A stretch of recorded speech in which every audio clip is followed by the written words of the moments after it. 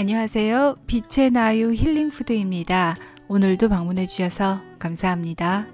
오늘은 맛간장을 준비했습니다. 리퀴드아미노스라는 제품 드셔보셨나요? 간장 비슷한 건데요. 제 입맛에는 정말 맞지가 않아요. 맛이 없어요. 그래서 오래 두고만 있다가 유튜버 온스맘님 덕분에 맛있는 간장을 만들어 먹게 되었습니다.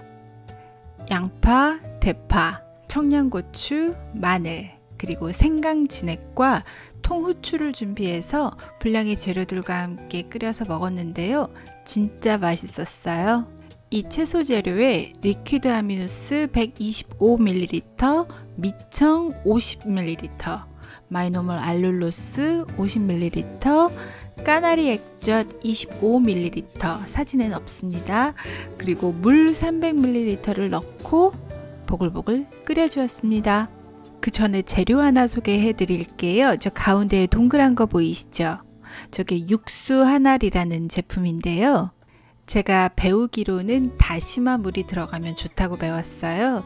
그런데 다시마도 없고 다시마물 만들기도 귀찮고 해서 멸치, 다시마, 디포리 등등의 재료와 채소들로 만들어져 있는 육수 제품을 사용했습니다. 여러분께 사시라고 권하는 제품은 아니고요. 집에 다시마나 멸치 같은 걸로 육수를 내실 수 있으신 분들은 그렇게 하시는 게 좋겠고요. 저처럼 조금 귀찮다 하시는 분들은 시중에 나와 있는 제품을 사용하시거나 그냥 물 사용하셔도 괜찮을 것 같습니다. 이미 채소들이 다 준비되어 있잖아요. 게다가 뒤늦게 감칠맛을 더해주는 표고버섯이 생각나서 한 움큼 추가했습니다. 이제 분량의 재료들을 보글보글 끓여주는 일만 남았습니다. 자, 완성되었습니다. 이제 체에 걸러서 통에 예쁘게 담는 일만 남았습니다. 이번 맛간장에서는 한 600ml 조금 못 되는 양을 만들게 되었는데요. 이렇게 두 통에 예쁘게 담을 수 있었습니다. 솔직히 말씀드리면 이 남은 채소 꽉 짜도 상당한 양이 나올 것 같은데 아쉬운 마음을 뒤로하고 얌전히 버렸답니다. 지금 생각해도 아깝다는 마음은 변치가 않습니다. 여기서 잠깐 드릴 말씀이 있는데요. 제가 리퀴드아미노스 125ml와 까나리액젓 25ml를 넣습니다. 150 정도 되는 거죠. 그런데 맛간장은 600. 이 말은 무슨 뜻일까요? 평소에 여러분들이 사용하시는 간장보다 제가 만든 맛간장이 염도가 훨씬 낮다는 것을 의미합니다. 그래서 제가 알려드리는 레시피대로 여러분들이 일반 간장을 사용하시게 될 경우에는 음식이 좀 짜게 나올 수도 있을 것 같아서 이번에 새로 만드는 간장에서는 염도가 조금 더 높게 나올 수 있도록 한번 만들어 보았습니다. 이번 재료도 거의 비슷해요. 표고버섯, 마늘, 대파, 양파, 그리고 육수한알과 청양고추를 조금 많이 준비했습니다. 매콤한 걸 좋아해서요. 그리고 무가당, 순수 100% 생강으로만 만들어져 있는 액기스를 준비했고요. 그리고 후추, 통후추로 준비했습니다. 냄비에 준비된 채소 재료들을 모두 집어넣어 주시면 되는데요. 사실은 양은 그렇게 중요하지 않습니다.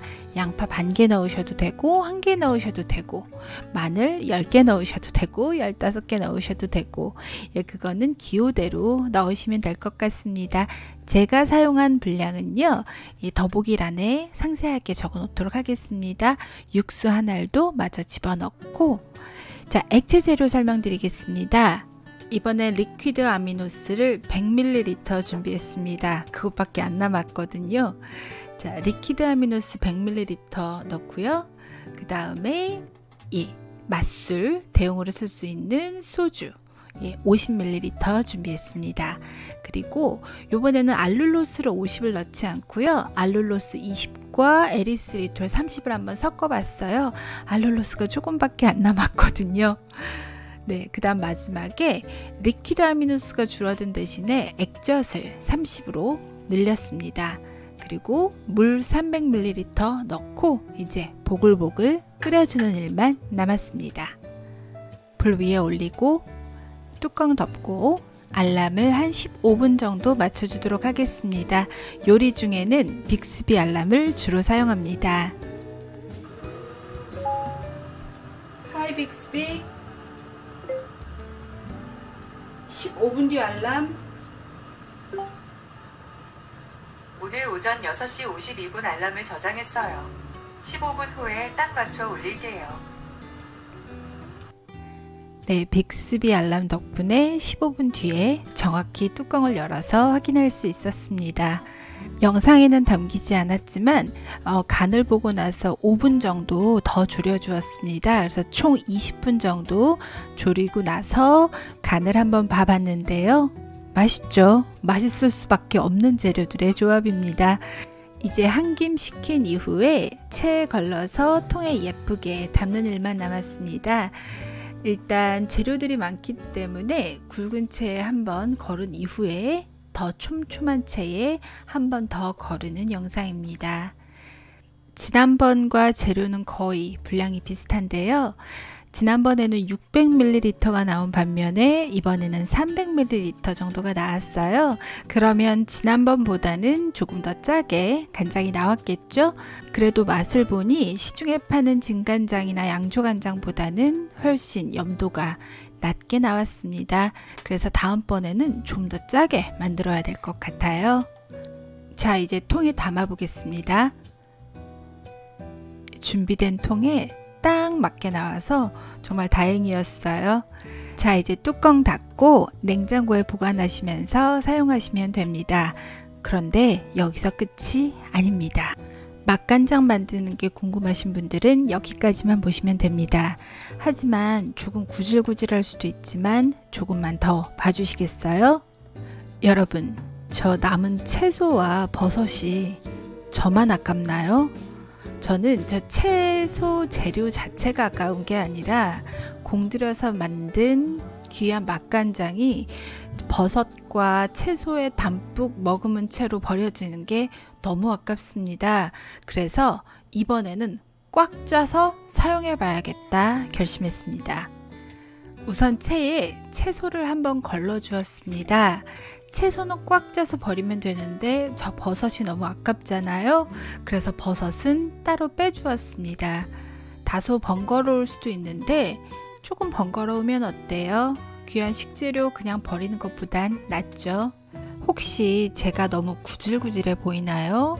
그래서 저한테 실망하실 것 같으면 영상 스탑해 주시고요. 6분 42초로 다시 돌아가셔서 지금 이 영상은 잊어주세요. 하지만 이게 저인 걸 어떻게 하겠습니까? 꽉꽉 짜서 한 방울이라도 더 아껴보고자 있는 힘껏 짜주었습니다. 채소는 너무 흐물거려서 꽉 짜서 버려야겠지만 저 버섯은 그렇지 않잖아요. 그래서 버섯은요, 고기랑 같이 볶아서 먹을 예정이었고요. 채소는 꽉 짜서 버려주었답니다. 그렇다고 해서 버섯을 고기랑 바로 볶을 순 없었어요. 버섯이 얼만큼의 간장을 머금고 있는지 알 방법이 없으니 꽉 짜준 이후에 버섯을 고기랑 볶기로 결심했습니다. 지금 보이시는 저 계량컵에 있는 간장이 아까 그 통에 담은 그 간장이 되겠고요. 다시백에 표고버섯을 넣고 있는 힘껏 꽉 짜주었습니다. 자, 얼마나 나오는지 한번 볼까요? 짜고 또 짜고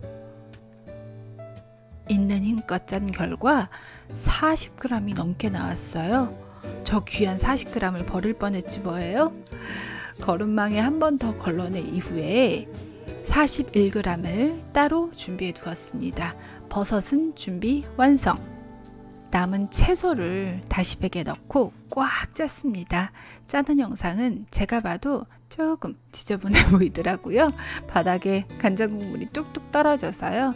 미관상 여러분들의 안구를 보호하기 위해서 제가 살짝 편집했고요. 저렇게 준비된 것도 거의 한 68g 정도가 되었어요. 그래서 버섯에서 나온 40g과 채소에서 나온 60g, 100g 정도 되는 간장을 따로 통에 담아두고 하루 이틀 내로 다 소진했습니다. 요리의 완성은 뒷정리입니다. 내 뒷정리도 잊지 않고 바로바로 해주려고 노력 중입니다. 제가 깔끔해서 뒷정리 영상을 담는 것이 아니고요.